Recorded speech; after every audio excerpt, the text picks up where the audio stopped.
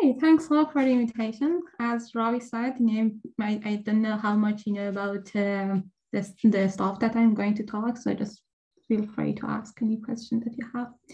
So I'm going to talk about kind of special properties of curves in K3 surfaces and show that we can actually obtain a Hyperkahler variety of any dimension as a kind of moduli space of a stable vector bundle on curves, which is not really what we expected from curves to have such kind of rich geometry behind it. So to just make it, the whole process a bit more precise, I need to consider some moduli spaces. So let me just start with the moduli space Fg, which parameterize triples X, H, and C, where X and H is a polarized K3 surface, and C is a smooth curve of genus G in the linear system H. So we have a natural projection map that I'm going to denote by phi G. So it's a smooth curve of genus G. That's the G part here. So we have a natural map to moduli of smooth curve of genus G, which we just forget the information of the polarized K3 surface that we have here. So if we want to just do some simple counting, we can just count the dimension of this moduli space Fg to be just, we have the choice of the polarized K3 surface, which is 19, plus the choice of the curve C, which is plus G. And we know that this dimension is bigger than or equal to the dimension of the moduli space of a smooth curve of genus G, which is 3G minus 3. If and only if G is smaller than or equal to 11. So we expect that when G is very low, then the map phi G is dominant. So it can just cover all curves of that genus. And this expectation is actually proved by Brill-Noether, locus, and Miranda.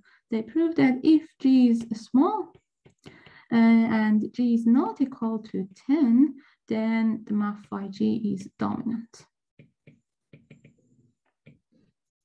But what's happening for a higher genus? Then in a series of work of Mukai and the same work as this work of Soheyla, Lopez, and Miranda, they actually proved that when we go to higher one, we gain actually a birational map on 2 images. So if G is bigger than or equal to 11 and G is not equal to 12, then the map phi G is birational on 2 images. Sorry.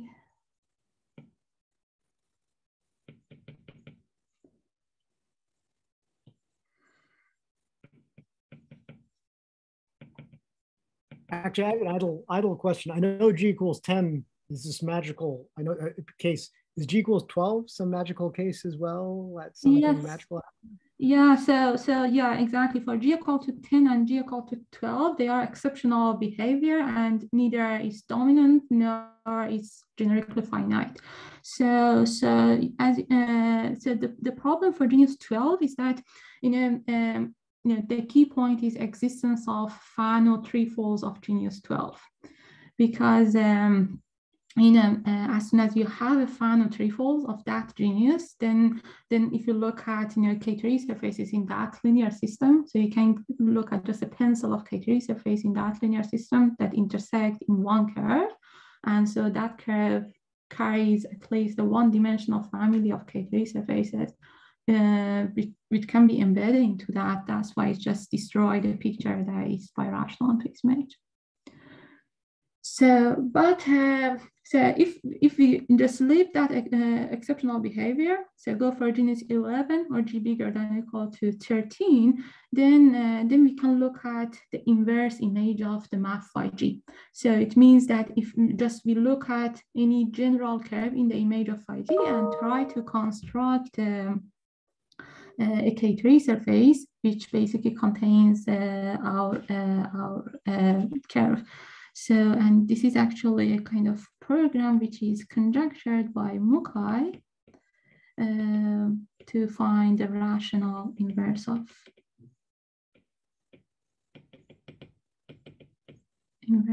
phi G. Okay, and So we want to start with the program wants to start with a general curve in the image of the map 5G and construct and explicitly construct the K3 surface. I put the K3 surface as we know that there exists a unique one for that general one. Construct the K3 surface X and H. This provides K3 surface which contains our curve C. And this program is proved by Mokai himself for genus equal to 11. And then it has been proved by Arbarello, Bruno, and Cernesi when G is equal to 1 mod 4. And then in one of my paper, I've proved that in full generality, I prove it for any G bigger than or equal to 11 when G is not equal to 12. This program is true. So the idea behind the program is that you start with a general curve in the image of that map 5G, and then look at a kind of a special moduli space of vector bundles on the curve, which we call them Brill-Noether locus on the curve, and we show that if we choose the rank and degree of this bundle in a suitable way, then we can show that this Brill-Noether locus is a K3 surface, and the original K3 surface, which contains our curve, is actually a free Mokai partner of it. That's why we can recover basically the K3 surface out of the information of just the curve. So what I'm going to explain today is just basically a generalization of this idea that not only we can recover Hyperkahler variety of dimension 2 out of a curve, we can do it for any dimension and recover these Hyperkahler varieties. But after proving that Mokai's conjecture still one important question remains unsolved, and this is that can we characterize all curves on K3 surfaces? Curves in image of this map 5G. So we are looking for sufficient and necessary conditions for a curve, so that if these conditions are satisfied, then there is a K3 surface such that the curve can be embedded into that. Yeah, of course, K3 surface. So then can I ask, so if I understand this correctly, and I'm extrapolating from what you said, that if you have a curve that's on a K3 surface, you can find, you're going to describe a way of realizing in the line bundles of the curve where this K3 is lurking, how to interpret it. And then I was going to guess that it's on a K3 if and only if such a Brill-Noether type locus, if and only if such a thing exists. And that would be a characterization. And then maybe where it's not finite, where it's not one-to-one in the general, where you say it's only generally birationals. Presumably it can be multiple in some cases. And that'll presumably be because there's more than one Brill-Noether type, whatever this structure is, it has more than one of those. And that's so does what you do not characterize it already by answering Mukai's conjecture? So not really, so we want a full characterization. That's the first problem. We don't want to just look at a general point in image of 5G.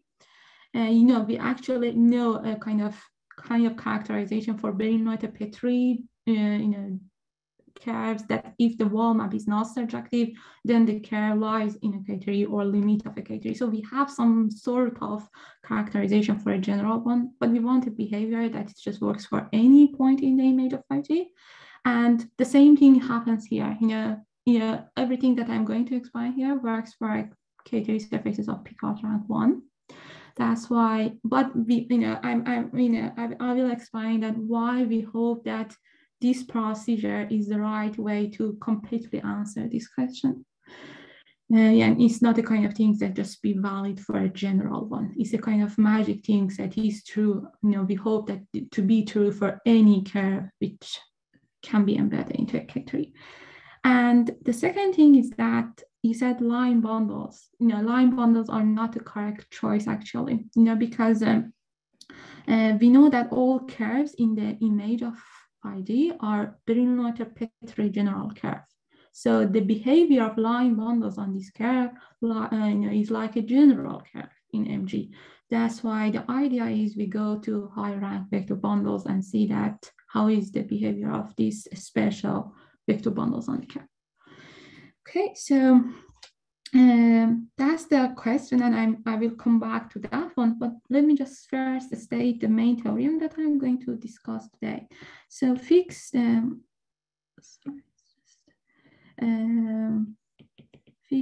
integer, positive integer number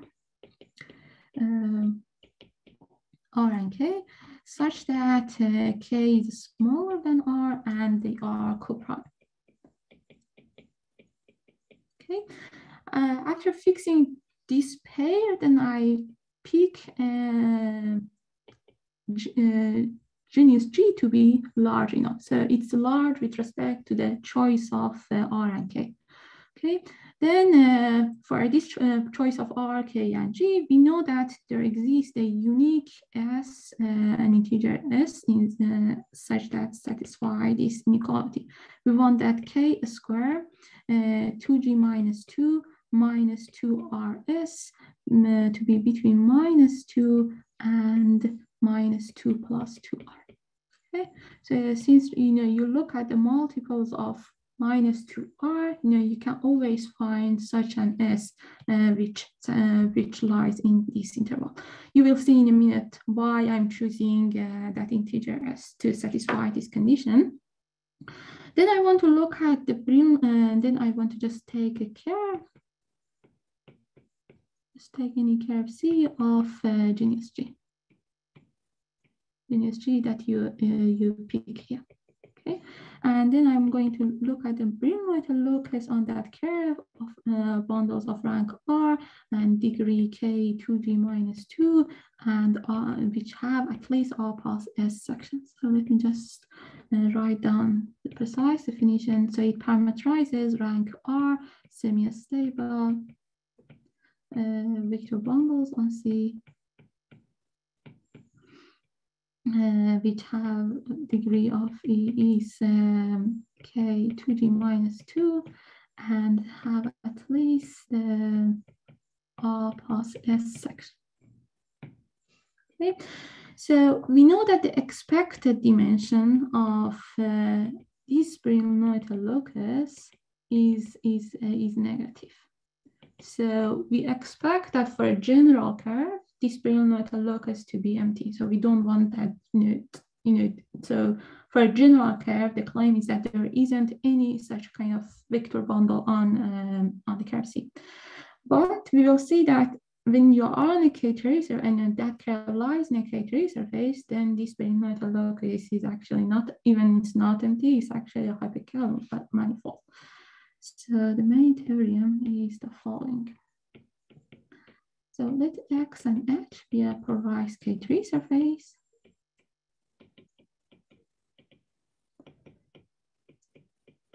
Such that Picard of X is just generated by H, and I pick C to be any curve in the linear system H of genus G. So this is the genus G that I've picked in that star here. Okay, and maybe I emphasize here that C is any curve. It could be possibly singular, but the magic thing in the techniques of Bridgeland stability condition that I'm going to use is that we don't really care about the support of these bundles. It just can be true for even the singular one. And then there is a morphism psi from the moduli space of a stable object of Mokai vector R, K, H, and S. So this is just moduli of the second semi-stable sheaf of rank R and chain 1 equal to KH and chain 2 plus chain 0 to be equal to S.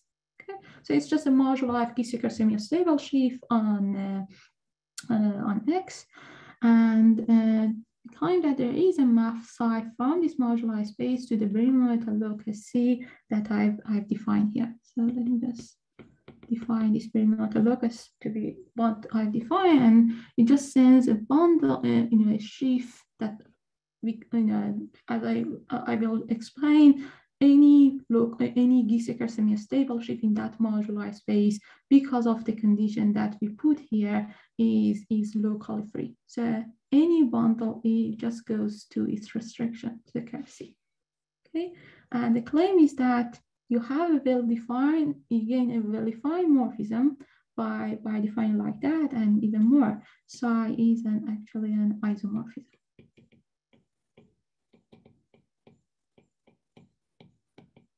And we know that all of the moduli space of a stable sheaf on a K3 surface is actually a Hyperkahler manifold. That's why, as a corollary of this one, again, that this Brill-Noether locus is actually a smooth projective Hyperkahler manifold. Do you want to define what Hyperkahler means, or is it something that can be just taken as a black box for the? Yeah. I do not want to really, to go to the details of that, and the only thing that the only things that probably you should ask yourself about this process we want a kind of symplectic form on the tangent space of this Brill-Noether locus. I will explain it. What is precisely the magic things that is just really surprising. So the proof that that this map psi is well defined, it's not that hard. You start with a vector bundle, you restrict it to the curve C. So it's just a kind of restriction theorem to show that after restriction, your bundle remains stable. And the degree is just by some numerical computations, and the number of sections is just, the number of global section of E restricted to C is always bigger than or equal to the number of section of E. That's why proving that it's a well-defined one is not a very hard one. And as I will explain, injectivity is not too hard, but the main part is surjectivity of this morphism psi, which basically says that if you take any arbitrary vector bundle on the curve C, which satisfies some properties, as in this Brill-Noether locus, then there exists a unique vector bundle on this K3 surface whose restriction gives the vector bundle on the curve C that you start with that. So the deformation of this bundle on the curve is the same as the deformation on the surface. That's why it's just you pick up with. So I think there is a question. So it's okay. Don't worry about the chat. I'm just this is to warn other people. Okay. So let me just say, as a corollary of that theorem, that this Brill-Noether locus is slightly smaller than what we originally claimed. So if you look at any F in that Brill-Noether locus, since it's just image of this map psi, so we can actually show that it is stable. It cannot be strictly semi-stable. And in the definition of Brill-Noether locus, we just fix the degree. But since we know they are all restriction of vector bundles on the K3, we know actually that what is the determinant of this bundle. So the determinant is just product of the canonical bundle. And we also know that the number of sections of any bundle in this Brill-Noether locus is precisely R plus S. So R plus S is the maximum number of global sections that they could achieve. Okay, that's why now by the fact that this is stable and they have the maximum number of global sections, then you can understand what is the tangent, describe what is the tangent space of this Brill-Noether locus, and then ask that can be described as skew pairing on this tangent space, and why we have that skew pairing. And unfortunately, we do not know still the answer. that, just out of the curve, how we can construct that SQP is a very non-linear question, it's not, of course, it's true that there is symplectic form there because it is isomorphic to the moduli space of stable sheaf on a K3, but it's not at all clear from the curve itself that how we can construct that SQP. So it's a very strange. Okay, so you can't just translate back, right? The translation through the K3, it's completely non-transparent what the form does. Yeah. Okay, that's mysterious. Yeah.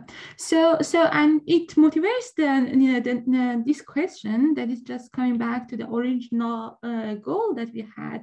So if we take any curve in the image of that map 5D, so any arbitrary curve. Up to now, I've just described a general one, which was on a K3 of Picard rank 1. So just pick an arbitrary curve in the image of 5D, any curve on a K3, and take G to be large.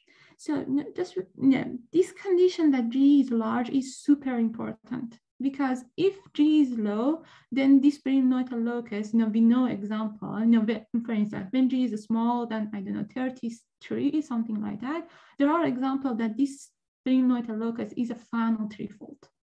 So this Hyperkahler structure or this non-degenerate form comes up when you go to high genus somehow, that which is again is very mysterious. So pick that genus to be large and then define H to be just the maximum number of sections that bundle on that curve C could have. So that maximum number of sections that bundles F to be a rank R, a stable bundle on F, such that they have canonical determinant. So just put K equal to 1 in the above notation. So it's just Mokai things. Mokai always look at rank 2 bundles with canonical determinant. That's why he always just got K3. But as soon as we go to higher rank with 2 bundles, this higher dimensional Hyperkahler comes up. So define H to be the maximum number of sections that they could have. Then we can consider the Brill-Noether locus of vector bundles on the curves C of rank R with canonical determinant and this maximum number of sections. And the question is that, is this a Hyperkahler variety or not?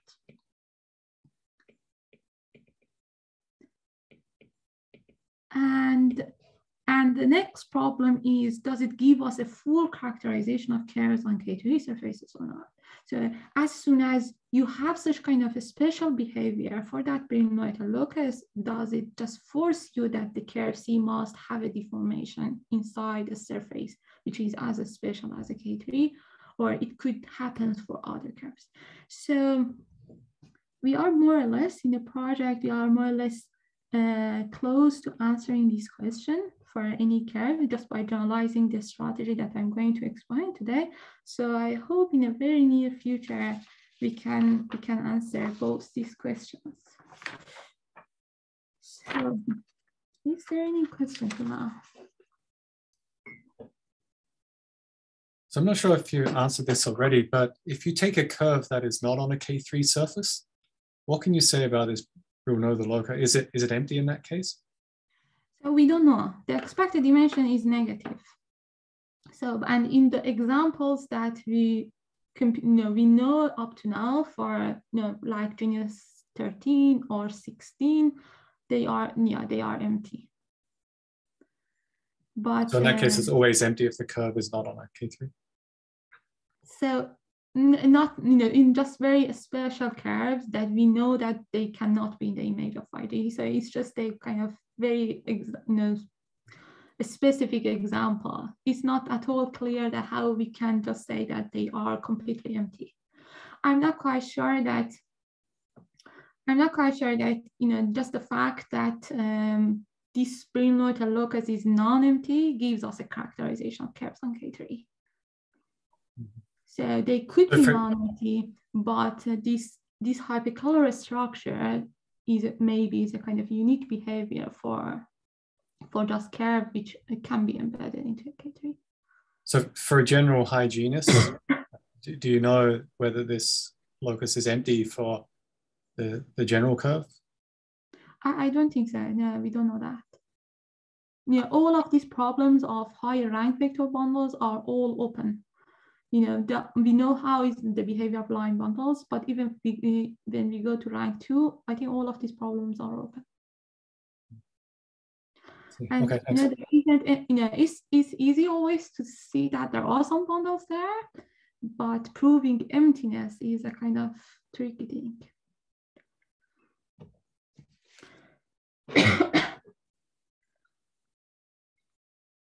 Okay, so if there is no other question, I'm going to briefly explain the technique that I've used to prove that one, which is wall crossing with respect to Bridgeland stability conditions. So maybe it's a bit late to ask that question, but Ravi, do I have 1 hour or 1 hour and 30 minutes?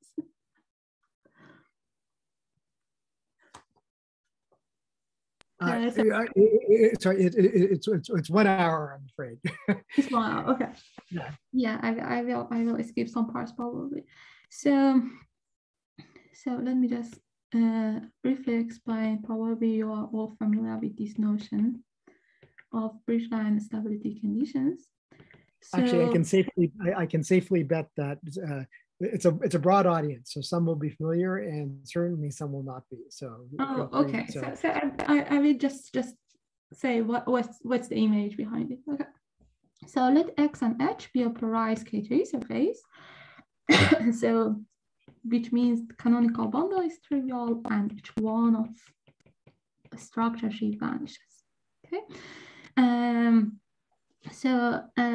I'm always going to denote by dx the bounded drive category of coherent shapes on X, and I will denote by V of E the Mukai vector of E.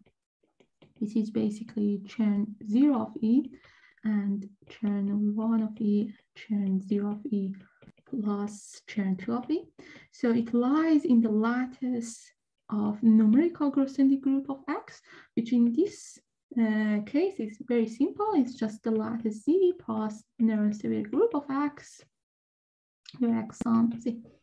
Okay, so how we can define classical stability? We are just looking at the bounded drive category of sorry, we are just looking at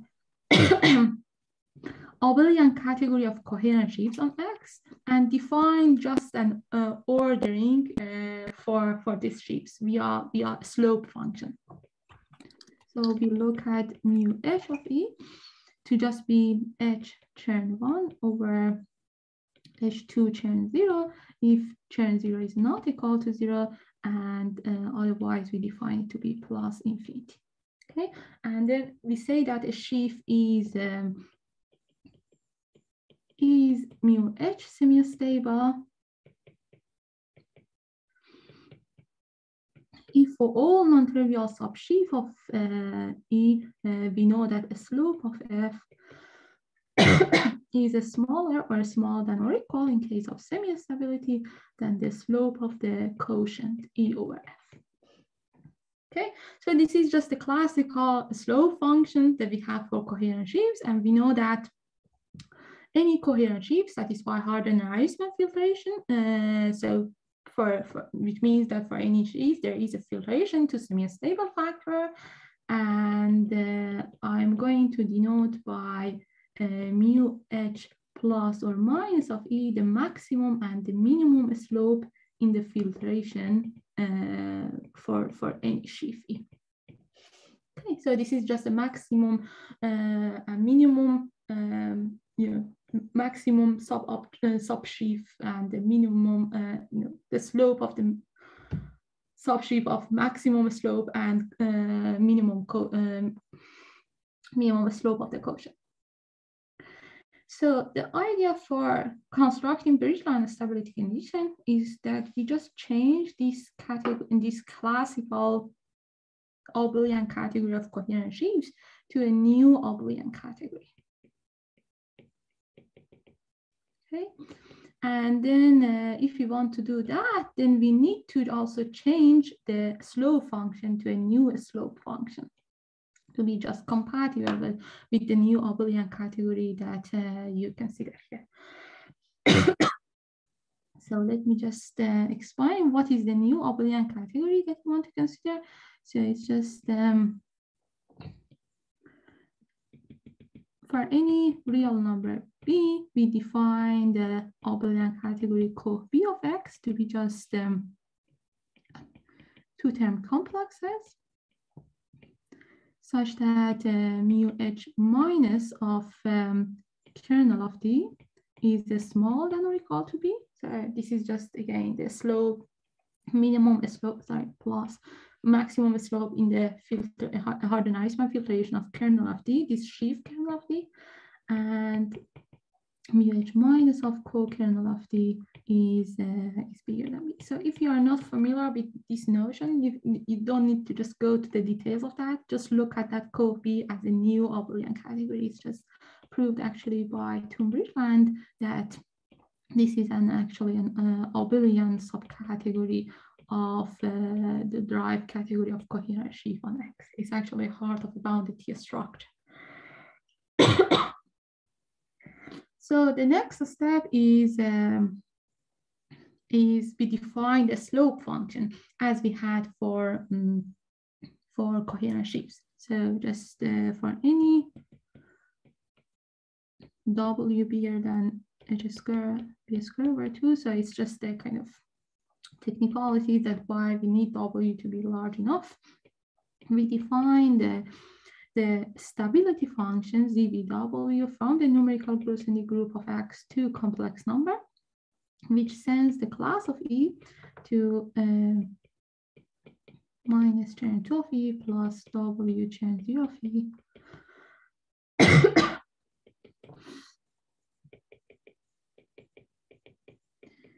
minus B chain 0.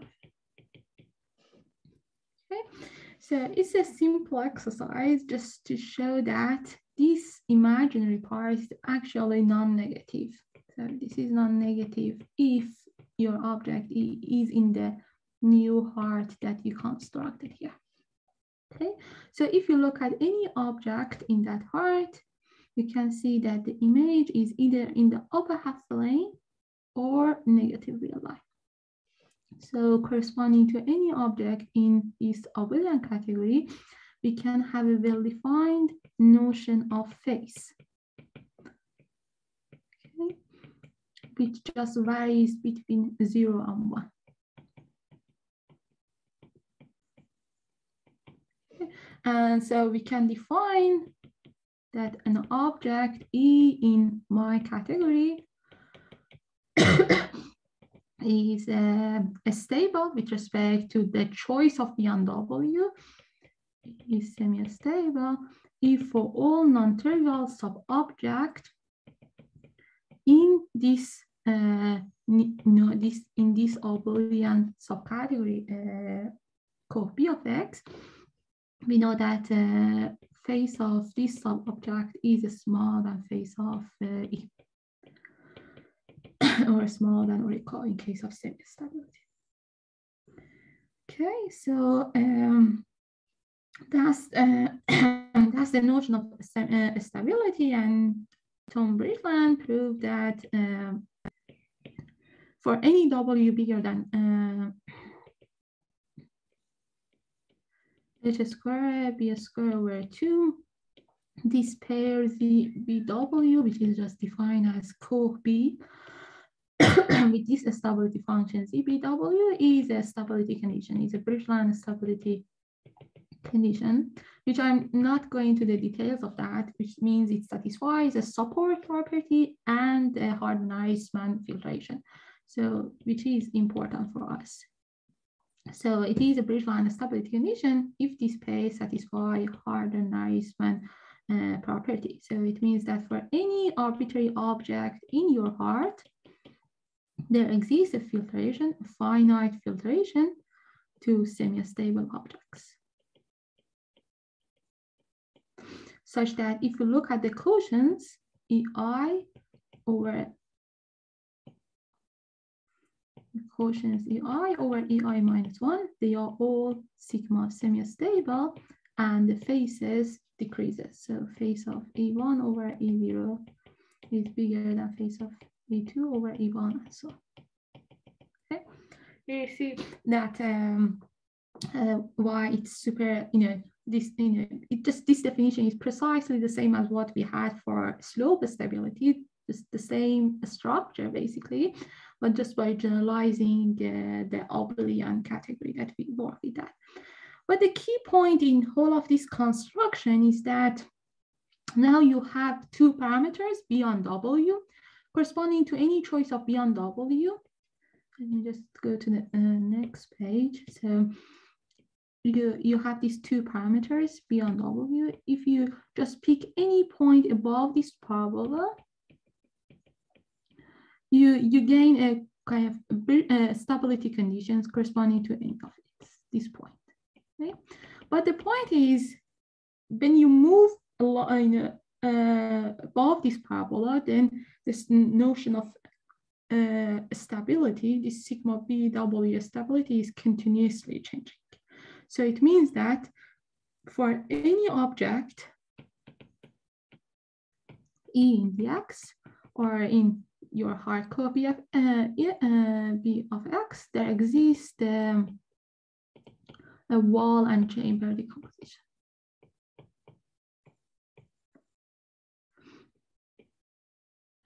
Decomposition. So I do not want to do the details of that one, but just the picture is like that. There are local finite set of walls, which you can just think of them as some line segments here, such that if you move along each of these chambers, the area between these walls, then so it's just, this is just walls for your fixed object. Yeah. So then sigma B and W stability of E is just unchanged when you move along these chambers. Okay. But when you are on the wall, your object is strictly semi-stable, and it just switches from stability to instability or vice versa. So in one side of the wall, your object, your fixed object, is unstable. So although the idea looks very simple, but it's super powerful to just think about, just do wall crossing for specific objects in your bounded drive category, and then geometry and the properties of that bundle shows up when you see what are the walls that can happen for your fixed object. Okay, so let me just go to the proof of the theorem that I've said. So we want to just prove, let me just recall you here. That was what was the claim? So we wanted to show that there is a kind of isomorphism between the moduli space of a stable sheaf on curve to that Brill-Noether locus, which we are sending E to E restricted to C. Okay, so the idea is we just start with an arbitrary vector bundle in this Brill-Noether locus. So we know it is a slow, semi-stable vector bundle on the curve. So it means if you push it forward to the curve, to the K3, so I is just embedding of your curve into that K3 surface, then the push forward of this vector bundle is Giesecker semi-stable. Yeah.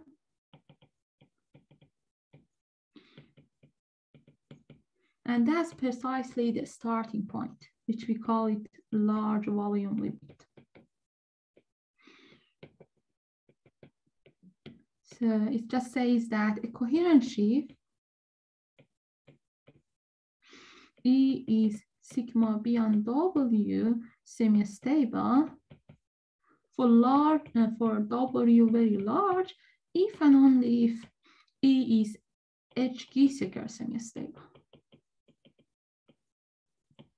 So this weird is the meaning of large volume limit is that your stability condition is that you're taking that stability condition to take the old fat, is that you're taking a certain coherent sheaf or a certain stability condition, or what's the meaning of large volume limit? It's just because W, one of the parameters, goes to infinity. I got it. Okay, great. Yeah. So yeah, you are basically in that region when W is very large. And the claim is that this weird notion of stability in that strange heart is the same as the classical one. So it doesn't really matter that you choose a different heart, but the stability function is constructed in a way that when you put one of the parameters to go to infinity, just force them to be sheaves, this stable object to be sheaves and be actually Giesecker semi-stable. And so that's basically the starting point, that we know that these objects are Giesecker semi-stable. So this I lowest R of F is sigma beyond W semi-stable when W is very large. Okay, and that's the point that we just start to understand while crossing for that. Our object is stable for W large, and now the question is, what is the first wall that can happen? So, maybe just I emphasize that I fix just one, just pick one of these vector bundle on the curve C, and then I want to do wall crossing for our fixed fixed object in the X. And the first proposition is that it's not that hard to construct, to understand what is the first wall. So, let me just draw the picture again. I'm starting with this large volume limit and just move down along this vertical line and just see what is the first wall that I can actually see for my fixed object. And the claim is that the highest wall that can happen for this object of the form of push forward of F for F in our Brill-Noether locus is the wall L that sheaves with loci vector we are making. So I will say in a minute what I mean. Okay, and your bundle I lowest R of F gets destabilized along this wall if and only if F is of the form of E restricted to C for some bundle E in your moduli space Mx of E, and the destabilizing sequence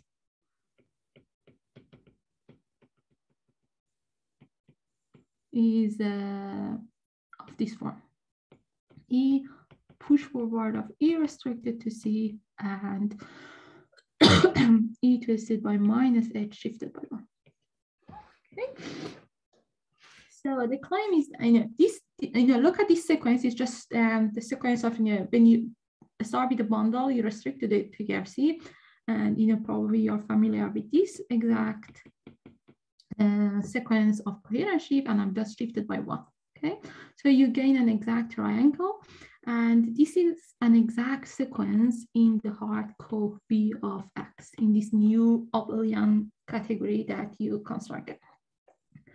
And the claim is that there is a wall that these objects in this moduli space can make, and this wall only destabilizes objects in this Brill-Noether locus, which are of the form of restriction of this bundle to the curve C. Okay, so it's an if and only if. So it just describes all of the objects that can get destabilized along this wall. And the point is that this basically means, this destabilizing sequence basically means that face of E and for any point beyond W on along this wall, we know that face of E is equal to face of E twisted by minus H shifted by 1. Okay, so, and we know that both these two objects are stable, are sigma beyond W stable. It's not hard to show that they are actually both stable. So your bundle of the form of E restricted to C is just extension of two sigma B and W stable of the same phase. That's why I love star of E restricted to C is actually sigma B and W semi-stable. But the point is, when you move a little bit to the top of the wall, then phase of B plus W of E, you just increase W a little bit, gets smaller than phase B on W plus of E twisted by minus, it's shifted by 1. Okay, so that's why we can actually show that this means that I love star of E restricted to C is actually ZBW plus stable. Okay, and this immediately gives us, since it was the highest wall, you are in the large volume limit, E restricted to C, stability of that sheaf in that origin just immediately gives that E restricted to C is actually a slope, stable. And this just proves the first part that we have restriction theorem. Okay, but I want to just show you that just this simple argument gives you immediately that psi is injective, because when you just move a little bit below the wall, you can see that just decrease a little bit W, face of E gets bigger than face of P twisted by minus H shifted by 1. Okay, that's why I love star of E restricted to C is sigma B W minus unstable. And the Harder-Narisman filtration, sigma B on W minus HM filtration of this E restricted to C is precisely this triangle star here. Okay, and then so you know that what is a Harder-Narisman filtration? When you cross the wall, then just uniqueness of HM filtration gives you immediately that this map psi, this restriction map psi must be injective. So corresponding to any bundle in the image of that map psi, there exists a unique bundle E, so that this image is that fixed E restricted to C. This is actually a kind of surprising thing in classical algebraic geometry, because as I talked with Arbella, Bruno, Cernesi, when they wanted to prove this sort of thing, it's quite challenging to prove it using classical techniques. But as you see, using wall crossing, it's just very simple argument that we gain injectivity. So the final part is to gain surjectivity, which is actually the hardest one. And that's exactly the point, that you need to use the assumption that bundles in this Brill-Noether locus had very high number of sections. Okay, and it shows that when you have that high number of sections, then it should come from that restriction. So to explain that idea, I have to quickly say the notion of Harder-Narisman polygon. So let me just quickly mention this notion. So I said that what is the Harder-Narisman filtration? So for any E in co B of X, I said, and any point B on W, any sigma B on W, there exists a unique filtration to semi-stable factors of decreasing slope. Okay, now I want to look at this filtration in a slightly different way.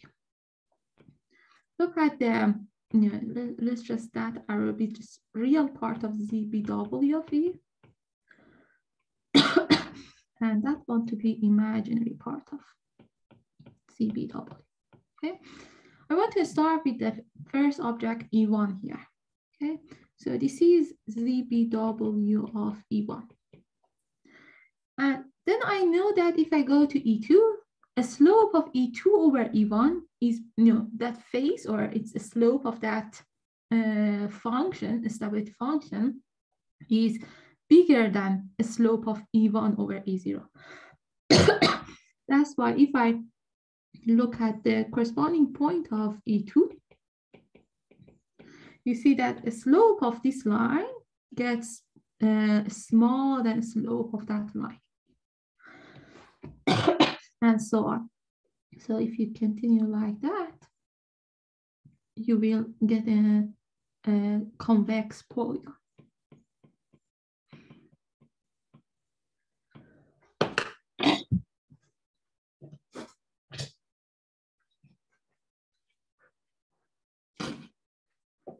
Which we call it hardenized polygon.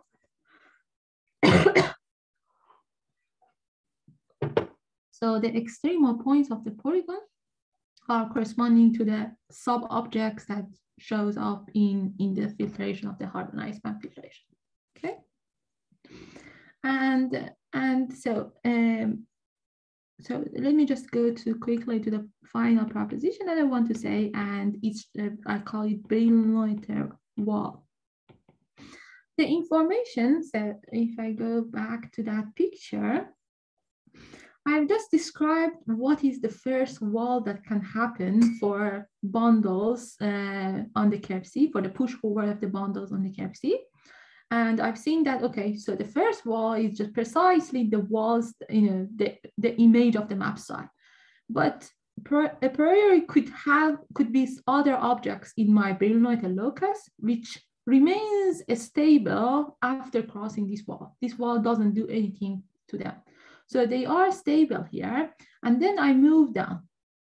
So the usual strategy that we do in wall crossing is that, okay, so we understand what are the other possibilities of the walls and see what we can show that this cannot happen. But it's a very hard problem to actually describe any other walls below L, because you just lose control of the destabilizing objects along the lower wall. And so the idea was, instead of looking at further walls, I just jump to this small volume limit when W goes very small. And that's exactly the point that the wall that the structure sheaf is making. And that's the point that the information of the section of your object shows up. So unfortunately, I do not have time to just explain why this is precisely the point that you see the information of sections. But I can just maybe quickly say the idea behind that proposition. But let me just say. Actually, would you mind reminding me what was the W? I've forgotten the meaning of the W again. Let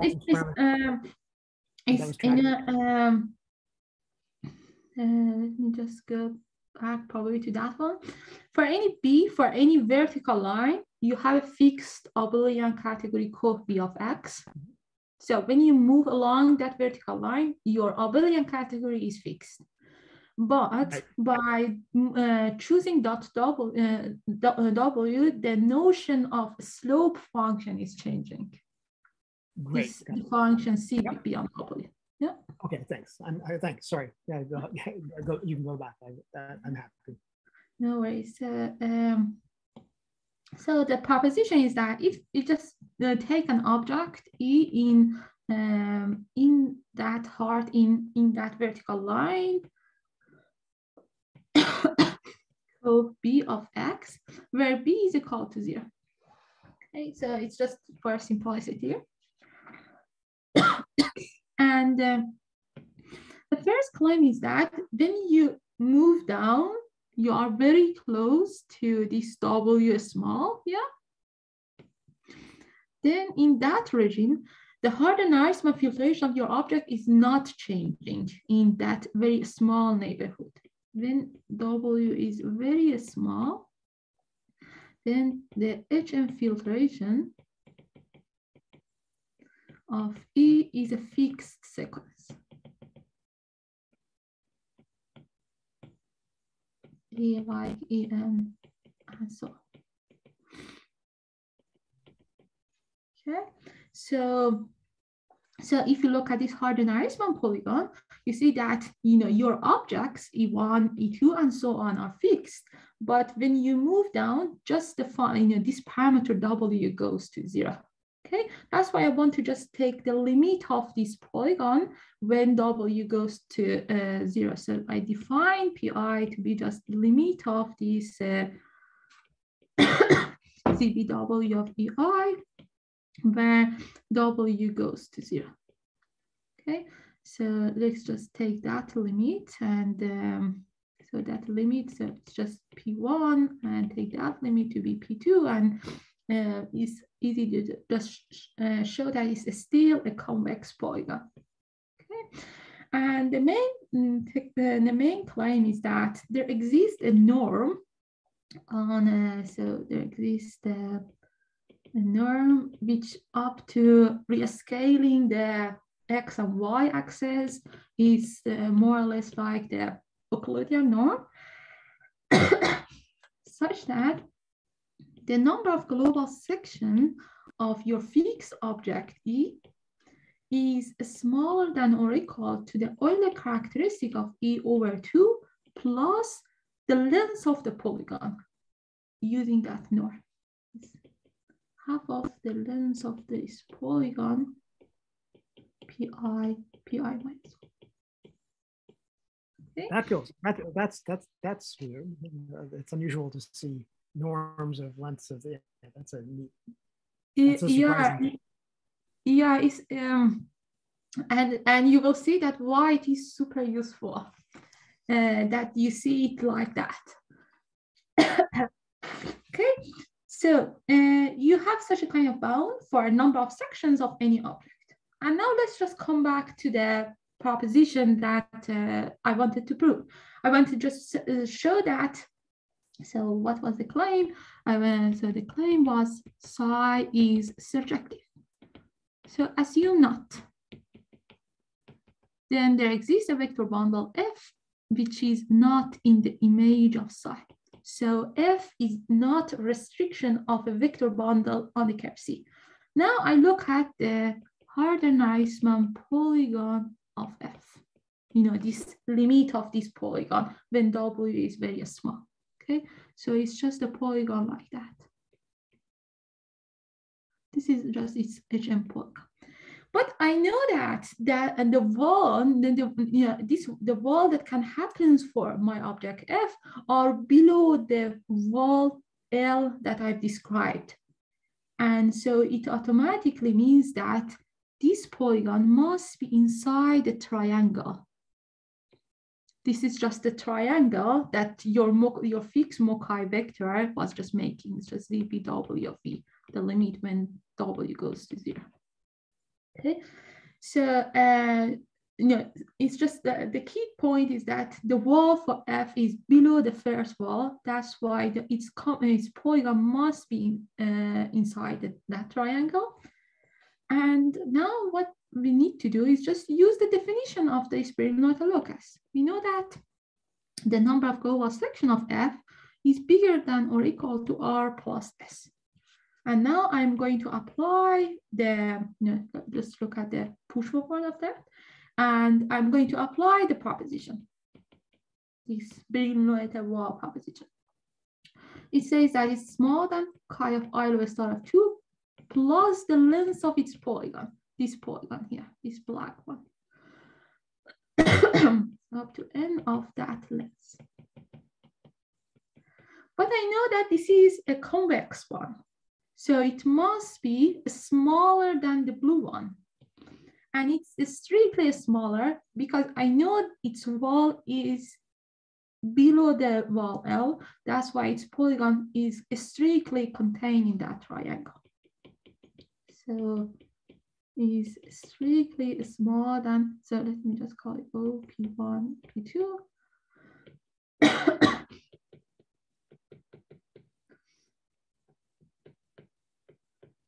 But magically, it is precisely our process.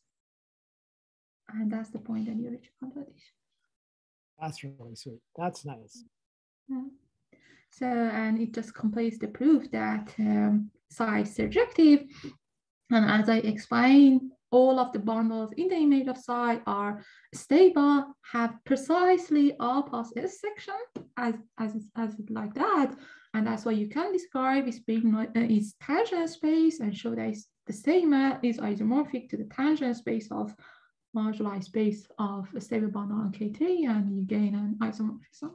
I think that was all that I want to say. Thank you.